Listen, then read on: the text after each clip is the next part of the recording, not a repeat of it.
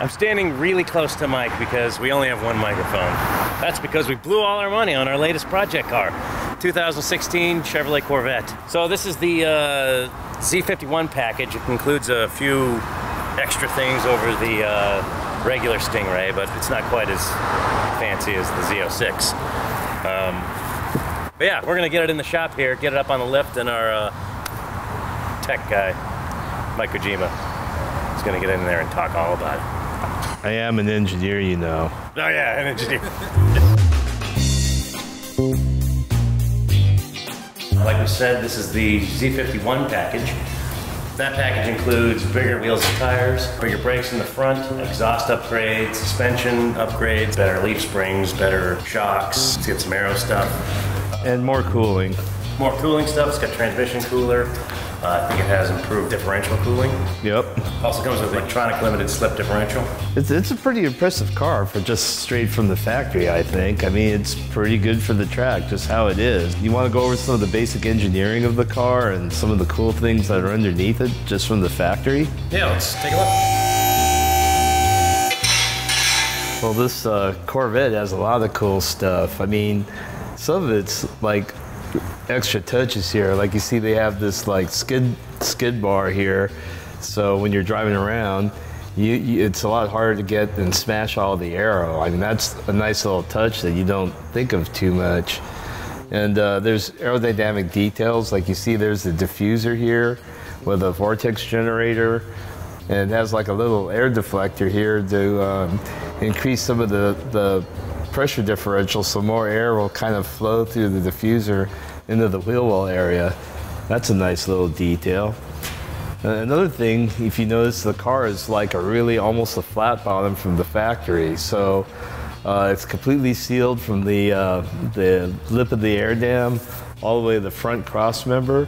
And the whole rest of the car is practically a flat bottom. Your cross member here is this nice alloy casting, really large and cross-sectional area, so it's really stiff.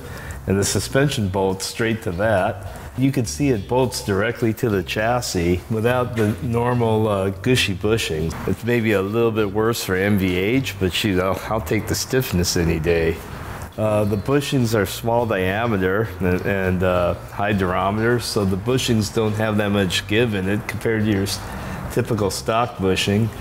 And they're fully adjustable with eccentrics front and rear, so you can adjust the camber and caster just by turning these eccentrics. The steering rack and the sway bar also bolt directly to the cross member, so it's one strong integrated stiff unit. If you look at the tie rod placement, if you were designing a suspension for low bump steer, you want to draw a line between the upper and the lower control arm pivots, and you get the angle of the upper and lower control arm, and the tie rod should lie on the line that bisects that angle, and the inner tie rod should be at the line of the upper and lower pivots. And this Corvette is really close to being a really low bump steering geometry, and a lot of cars, they overlook that stuff nowadays. And some of the other things that are interesting is it has a relatively lower front to rear roll center, which I think is a good design practice, and the overall front anti-dive geometry is pretty low percentage, so I kind of like that. If you have too much anti-dive, the car will tend to want to understeer, like if you're trail braking and stuff, and that's why I want to keep, like the cars that I'm doing, I want to keep the anti-squat geometry percentage fairly low. Perhaps the most unusual thing about the Corvette is this composite fiber leaf spring. Now, a lot of Corvette aficionados don't like the leaf spring, and they take it out and do coilovers or something. But I feel that the leaf spring has some inherent advantages. I mean, I guess some of the disadvantages is that you can't really easily change the spring rate with this trick composite leaf spring. But one of the advantages is that your coil spring tends to put a side load on your shock shaft, and the shock shaft could experience 200, 300, 400 pounds of side load just from the motion of the spring as it compresses, and that can cause stiction, which causes the like unpredictable behavior in the damper and spring assembly. So by running this leaf spring, you're isolating the spring and the damper, so you don't have any of that kinking or stiction in there. And it's a pretty significant advantage. If you look at a lot of late model car designs that run coil springs, you'll probably notice that they are starting to run the spring and the shock separately, and they're getting away from coilovers, especially in the rear. And one of those reasons is to avoid the spring kinking force. And the Corvette, by running this leaf spring, you totally get rid of that. Moving on down, a really nice thing I think is this engine is dry sumped. So the pump is in the sump and it pumps all of the oil out to a reservoir where it gets deaerated, and you can cool it down with a cooler, and then it pumps it back to the mains. And this way the engine has a good supply of oil, you know, even under high G loads. It also enables the oil pan to be lower profile and not have such a deep sump. So you notice the oil pan is not the lowest part of the car. This particular model has a heat exchanger right here for the oil. It's a pretty big one. We're gonna make it even better, but it has one, and a lot of cars overlook that nowadays. Moving on to the back, you have this plate here, which is metal.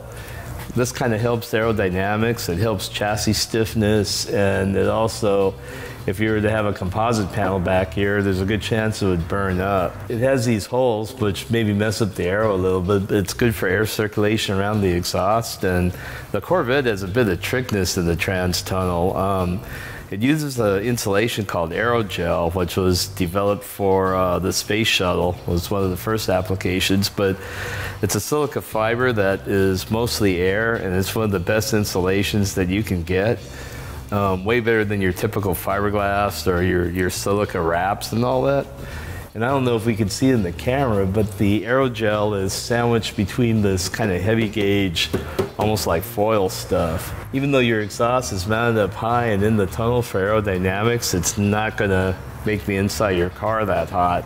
This Corvette is one of the only front engine cars that has more weight on the rear wheels. And the big thing about that is it has a transaxle.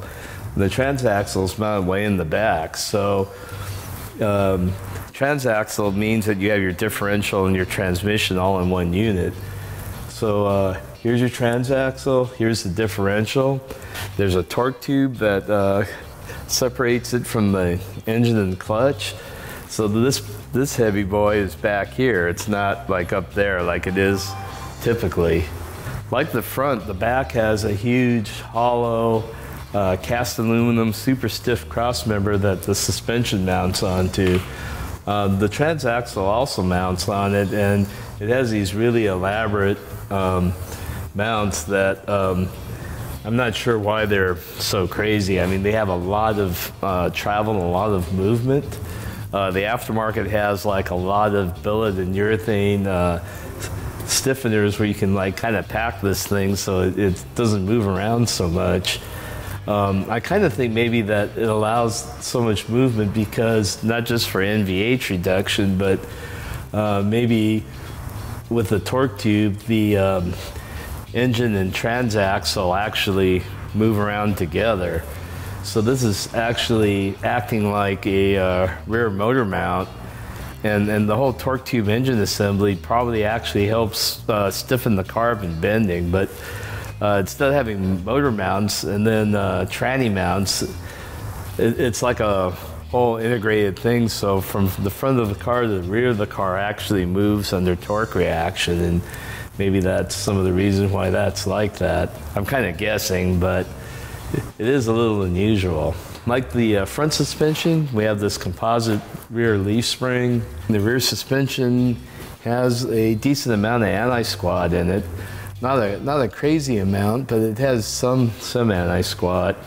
I kind of think that I'm not a big fan of running a lot of anti-squat geometry myself, but you know, compared to like a lot of cars, like a 911 will have more anti-squat than this car. The other thing is this car has a fairly high rear roll center, but I think that's kind of good. The personal opinion of mine is I always feel like the front roll center should be lower than the rear, and I think that makes the car take a set better, and it kind of helps more stability when you're on the gas and corner exit. It gives a more natural feel to the car, so I think that's a good thing. The differential has it's a clutch type, but instead of having your typical springs, it has hydraulic servos that put pressure on the clutch plates. So this limited slip can be, it can run anywhere from like an open diff to almost fully locked up, depending on an algorithm that its ECU is commanding it to do. So this thing here is the hydraulic pump for the differential. You know, it's electric powered, and the high pressure hydraulic lines, you can kind of see they feed into the differential on either side here. And they're applying pressure to the clutch packs, like these are the hydraulic lines. Since the differential is really integrated into the vehicle's vehicle dynamic control and its ABS and a bunch of other things, you can probably really dick this thing up with some heavy-handed aftermarket tuning. So this car is pretty much a technological terror. There's like a lot of state-of-the-art electronics in this thing. A lot of things that you wouldn't think of are integrated into the vehicle dynamic control, the differential control, the brake force distribution control, and the stability control. So if you change the calibration of these things, if you thoughtlessly put big brakes on it, if you change the spring rates outside of certain parameters, if you go too crazy with the tires, the calibration of all these systems could be off. You have to be really careful when you modify like these high-end late model cars, but we're not afraid of that, and we're going to tackle that. Well, thanks for doing that, Mike. Appreciate that. That was a very thorough analysis, and very good point you made about the modifying it, and that's going to be a challenge for us. However, Chevrolet Performance has this thing in their catalog called the Ultimate Corvette Stingray. So they got their upgraded suspension. This is the T1 suspension that I guess they developed for their SCCA. For SCCA, yeah. Yep. Z06 grill, Z06 aero stuff, chassis braces, Z06 cooling, carbon fiber torque tube and prop shaft. Oh, that's pretty awesome. Z06 brakes. The brakes would be really important, because if the brake bias distribution gets messed up, then all the stability control and all that stuff gets messed up. And that's really hard to do from the aftermarket. Yeah, right? there's like optimizing for a single car doesn't make sense. It's great that the factory's doing it. Yep. So we're going to do this project a little different than most of our projects. We're going to put on all the factory parts first and quantify this ultimate package. So the first thing we're going to do is take this thing to the track, get a baseline test for it, then we'll stick all the parts on, and then test it again. Are we running Bud & Willow configuration 13? Of course. It's kind of like the Nürburgring of America. California, or America, yeah. Yeah, and everybody else knows what a good time is there, so that'd be probably one of the best places to go. Yep. All right, let's do this. Stay tuned.